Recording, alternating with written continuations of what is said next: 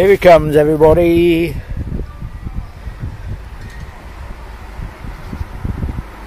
Maybe not. False alarm.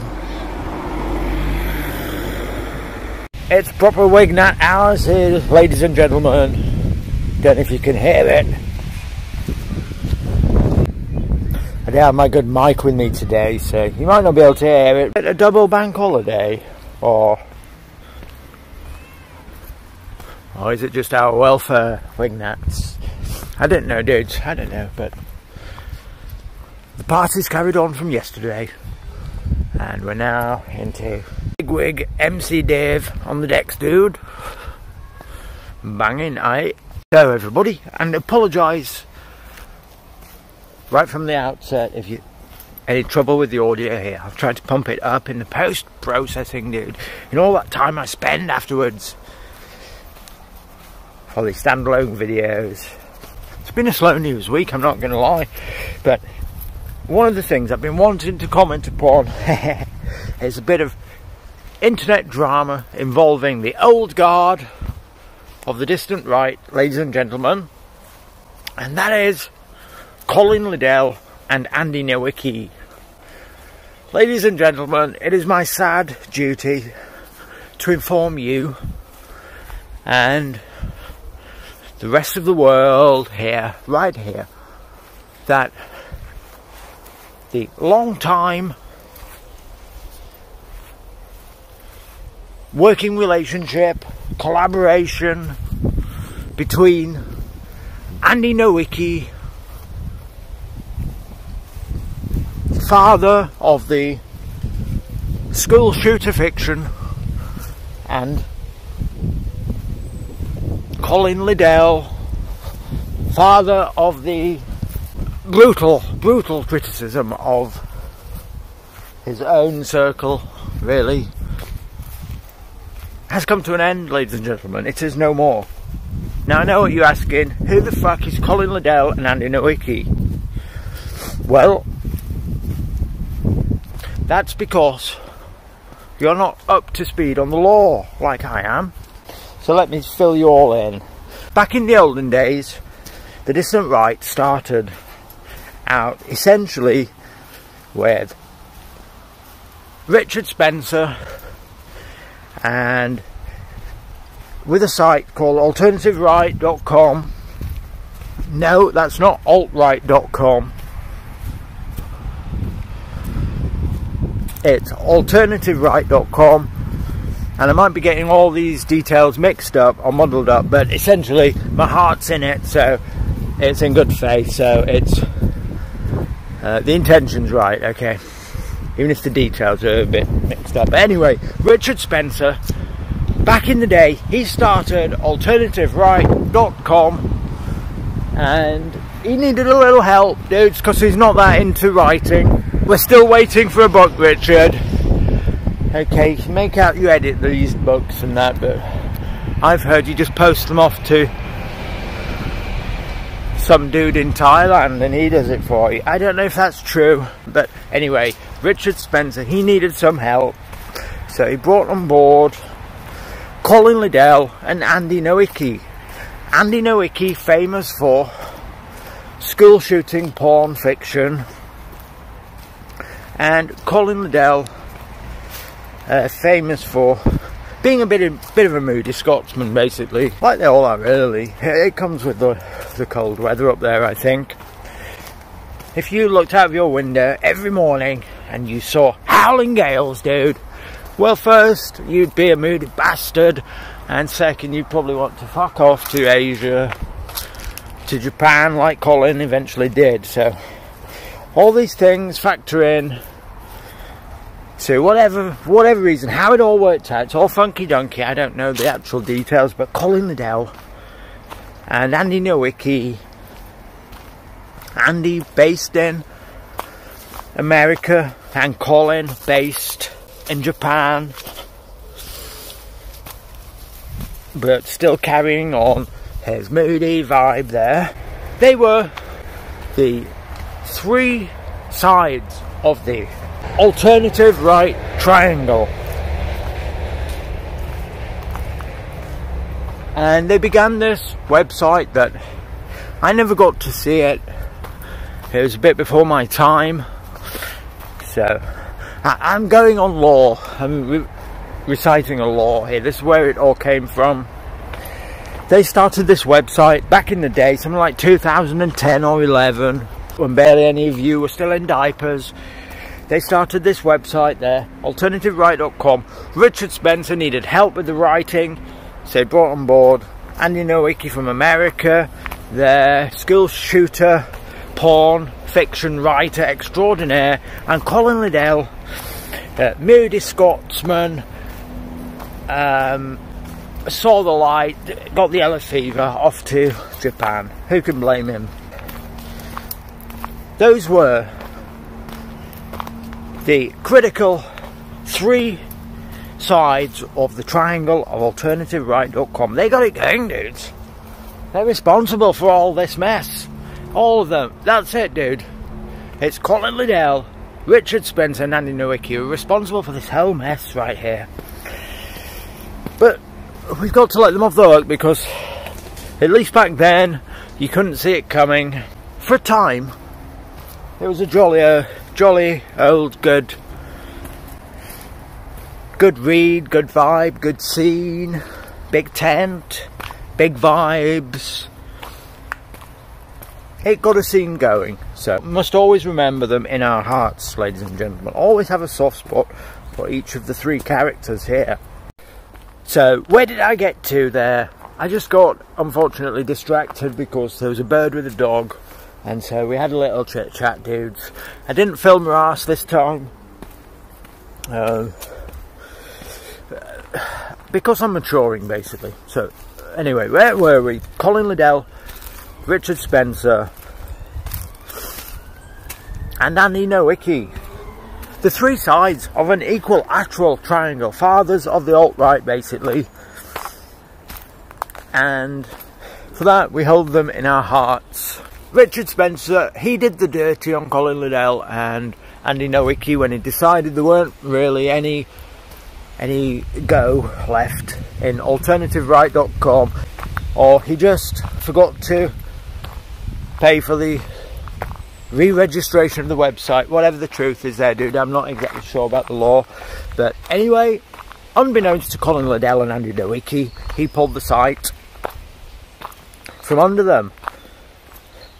And Andy Nowicki and Colin Liddell have kind of had a hate boner about this ever since, understandably in my opinion.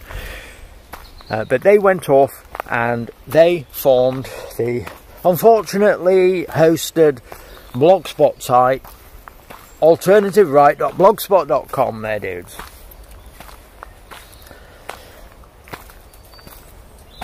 Now, if I was to give somebody some advice, I'd just advise them not to do that. I'd advise them to just get anything else really. .com, .live, .meathead, anything, but post it on a .blogspot really. But you can't win them all. You can't win them all, can you?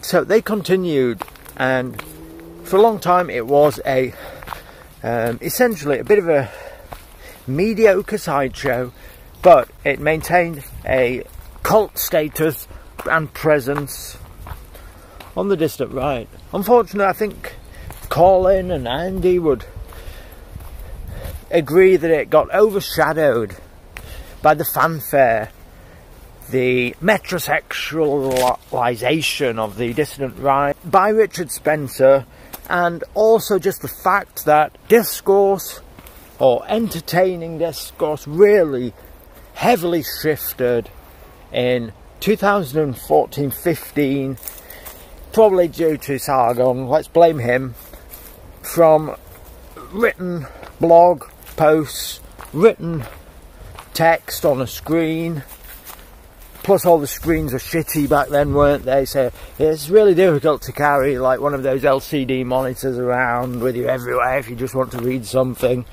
So we didn't have funky dunky phones, futuristic little flat screens that we can put in our pockets back then, did we? So it suffered from bit of a problem like that. But anyway, I'm rambling here. The Distant Right really took off in video format on YouTube. So they were a bit overshadowed. They were a bit behind the curve, a bit like a Kodak camera as the digital photograph cameras came on board. Can't blame them for it. They carried on with what they knew best. Anyway, in summary, they carried on the website without Richard Spencer there. And Richard Spencer went more into the video-fed posting world, essentially. And then in real-life fed posting world, and then that came to a steaming dump, basically. But recently, in recent weeks, I noticed Colin Liddell, he decided to shut down the unfortunately hosted alternativeright.blogspot.com and moved to a new, unfortunately hosted neocrat.blogspot.com site there. And I thought there was something funky-dunky about it at the time, I'm not going to lie. I thought it might be, I thought it was a bit odd just to do a crash rebrand, but sometimes it's a good idea just to shake it up, move along, get away from stale old ideas, especially after renaming it to the unfortunately named and unfortunately hosted affirmativeright.blogspot.com a few months or a year ago. And I like Neocrat, dude, I like it. I like the idea. It's still got the 2010 vibe to the side there. Dude, I just had to pause again, didn't we, dude? Because the lady, she doubled back round. She doubled back round. Like, accidentally on purpose to bump into us again. I don't know what to tell you, incels, but that's what happened, dude. You've either got it or you haven't, basically, isn't it? But I did need to finish my story. Anyway, Colin shut down his fight with Andy Nowicki a few weeks ago.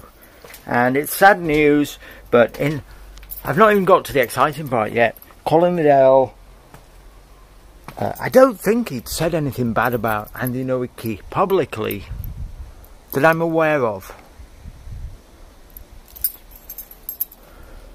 I could be wrong about this. I don't want to take a side, although I suppose I'd naturally take Colin's side because he's made an effort to promote me and he always ignored my comments, the mighty bastard. But I was never too favourable about Flat Earth and Mandela effects, and I'm not really into shooter porn, so there might be something to that. Anyway, what do I want to say about this? They've fallen out. They've had a big falling out. I don't think Colin threw the first stone, but I might be biased. But Andy has retaliated. He's calling Colin Liddell a Russian shill, a warmonger supporter. I think not a warmonger. I think he's calling him a warmonger apologist or something like that. Cooking a little on that Andy there. Just call him a warmonger if you're going to do it, isn't it?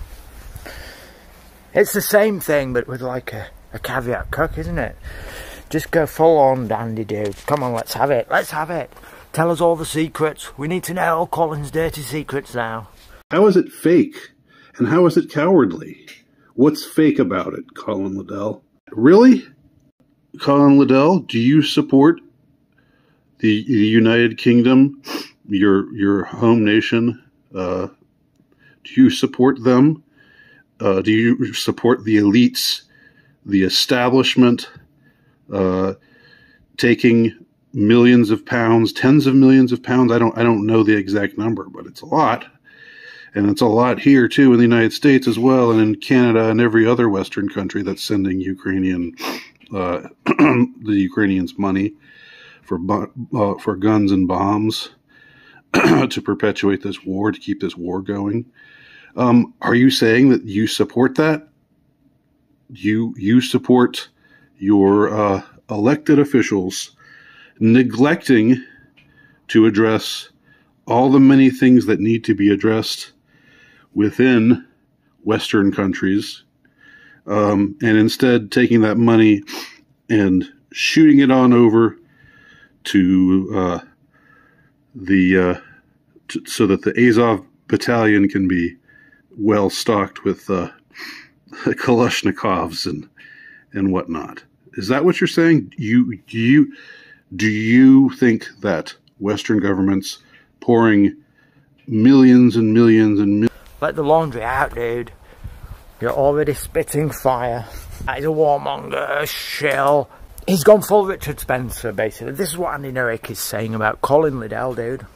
But Liddell recently, especially over the last couple of years... But I would say this has been a trend that's been going on with him, for maybe the last 4 or 5 years.